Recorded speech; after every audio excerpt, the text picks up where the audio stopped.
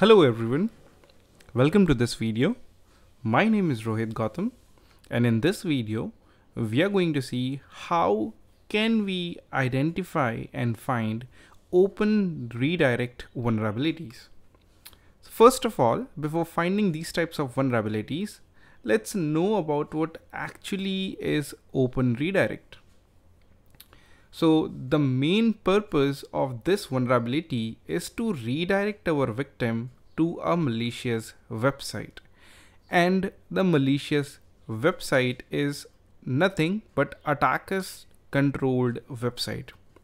So remember, most of the times to exploit this vulnerability, we trick the victim to visit the malicious website. So you can say this is somewhat like of a phishing attack in which the users get redirected to the attacker's controlled website and try to do some malicious activities over there or end up giving up their credentials or something like that. Now, there are two ways to identify this vulnerability. The first way is through the URL, which we are going to see into this particular video. So the second way to identify this open redirect vulnerability is through modifying the host, which is also known as host header injection, wherein we try to modify the host of the particular application into the request and into the response if we see that whatever the attacker's input has been given into the host gets as in reflected into the location header. Then if the application is redirecting to the new URL, which is the attacker's controlled URL, then we have successfully found out a host header injection. Now host header injection can be very dangerous in some of the cases wherein web applications which perform a reset password may try to send the reset password token or the URL to the attacker's control domain when the attacker puts his domain, that is evil.com, into any web application's host header. Alright, the third way is using the X forwarded host. So you can put this particular specific header into the request and put evil.com and check for the reflection of evil.com into the response for the location tab. If the web application gets redirected to the evil.com, which is basically the attacker's control domain, then we have successfully found out an open redirect vulnerability.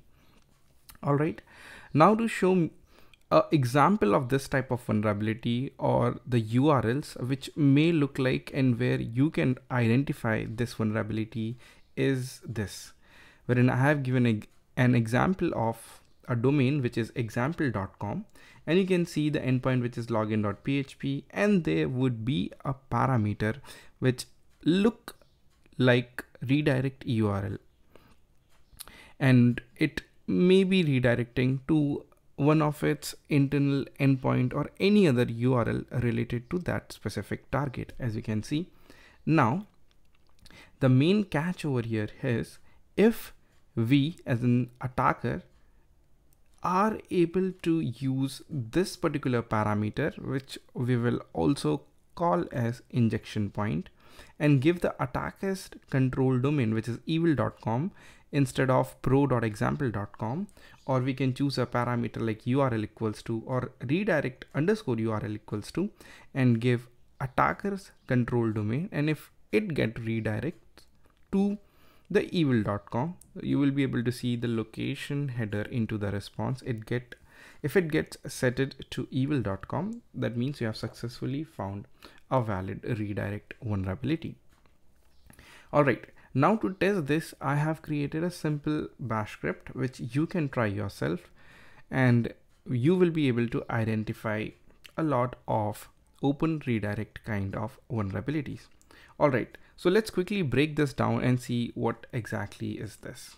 So the first step is wayback URLs on a target. We already know this, how this works.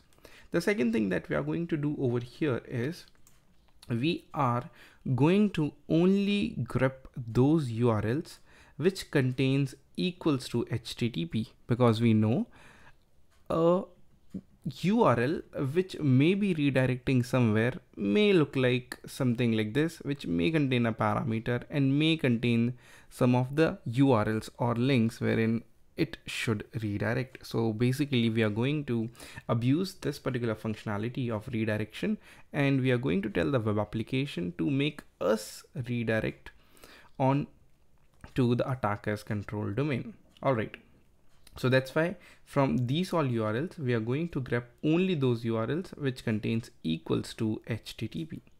All right. The next step is now all those URLs which contains HTTP somewhere in a parameter, as you can see over here, which is redirect URL, we need to replace a attacker's control domain. So here, for example, I'm going to put evil.com using QS replace. We know QS replace is a tool by Tom Nom Nom which replaces any input that has been given. So after a parameter, as you can see, redirect URL, we are going to replace this by evil.com. That's why we have used QS replace.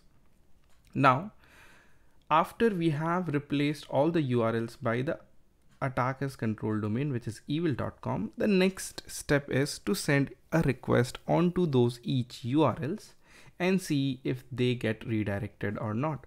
So for this, to send multiple requests, we are going to use a do while loop. So while read host do curl. Now we are using curl over here, and we are going to send request onto each host. Now we have used -l over here and -i. -i stands for we only want to see the response headers, and we want to see the location header as well. So because of this, we will be able to grep the location header from the response, and -i stands for only show us the header, do not show us the page source. Now from here, we are going to grep something. We are going to grep evil.com, which means if there is a successful redirect into the headers, into the response, then we should grep evil.com. And if anything such that matches, please print host is vulnerable and finish the particular loop. So this is how it looks like. We have broken this down, and let's run this and see what kind of response do we get, and do we even find a valid host or a valid vulnerability of open redirect. Well, let me just copy this and let me just paste it into my terminal. So I'm going to paste it over here and hit enter, and let's see what happens. First step is wayback URLs is happening for test PHP, and then we are grepping for HTTP, and then QS replace to replace evil.com, and then the loop. And now you can see we have successfully got one URL which it has identified to be vulnerable. Now you can mass scale this for high value targets. I have chosen a testphp.vulnweb.com website, which is a vulnerable website, and we have successfully found a valid URL which is vulnerable to open redirect. All right, now let's quickly confirm that this is vulnerable or not. So I'm going to open incognito tab. I'm going to paste this URL over here, and I'm going to hit enter. And if this gets redirected to the attacker's control domain, then it is vulnerable. Let's hit enter, and you can see it successfully got redirected to the attacker's control domain. I'm going to again paste it and hit enter, and you can see it is getting redirected to the attacker's control domain.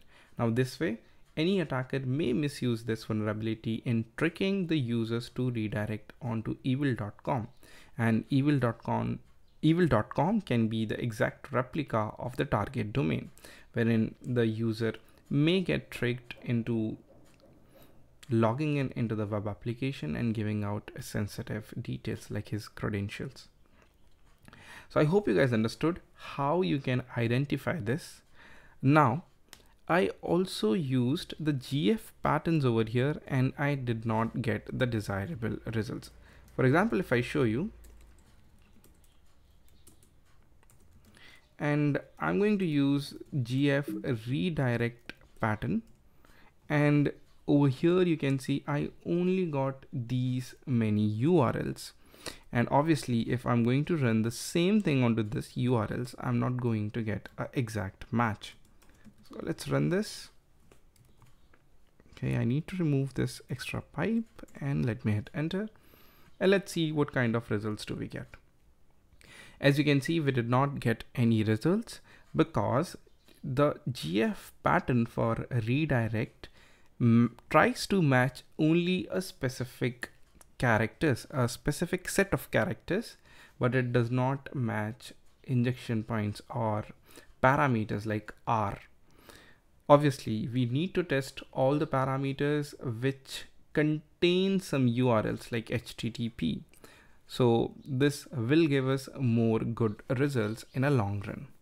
I hope you guys understood how you can perform open redirect, and you can mass scale it for many URLs for a lot of targets.